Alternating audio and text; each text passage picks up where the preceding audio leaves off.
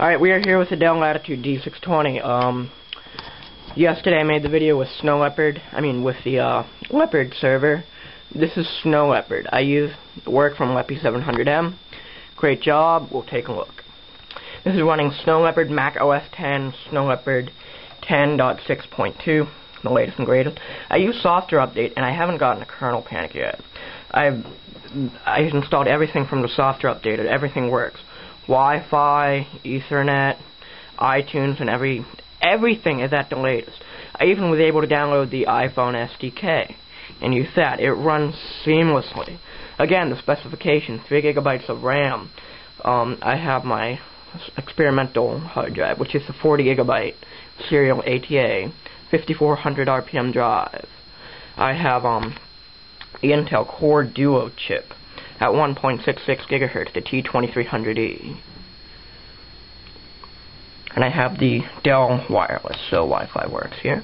You can see there's the famous Steve Jobs pinwheel. There's the Apple logo. Makes me want to get a Mac a whole bunch more. But I mean, look. It is a bit slower booting up than a regular Mac. But, I mean, it works. If I go to, about this Mac. Mac OS 10. If I hit more info, it pulls up System Profiler. It is registered as a Mac Pro. For those who want to see, ready? I'm going to click Safari. 1, 2, 3. Look at how fast it opens.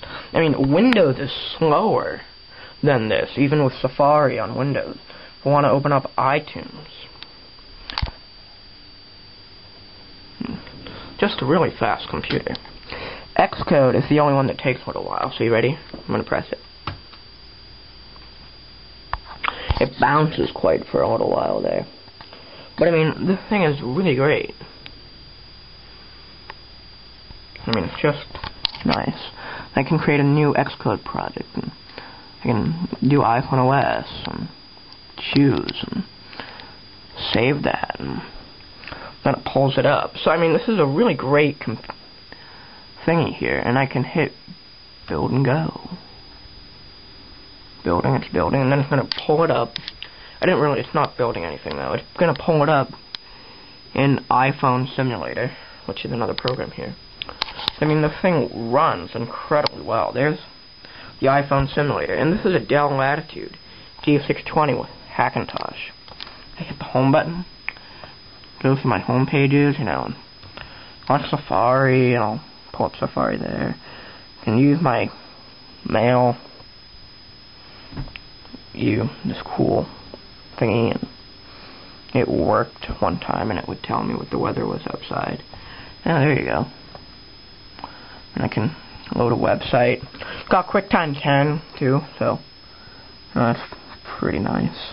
I mean, there's quite a bit of stuff, and this is a Hackintosh, a Dell Latitude D620. And then when I want to shut it off, I can either press the power button or go to the Apple logo and hit shut down. And hit shut down. Ready? I'm gonna hit. Make sure it's over. Ready? 1, 2, 3. And it shuts off incredibly quick, really fast compared to a Windows machine. It's off. I can go bring it anywhere. Now, the sleep doesn't work, but Wi-Fi, Ethernet, everything else does work on this Hackintosh. So I mean, it's a really thing. It's really cool. It's got the Lizard Chameleon, or however you say it, bootloader on it. So it got replaced with the Dell logo. But I mean, it boots up incredibly fast compared to Windows, and it's instantly usable as soon as it's booted up, so that's really nice. So that's a look at the Dell Latitude D620 Hackintosh. Mac OS 10.6.2 is installed. Thanks for watching.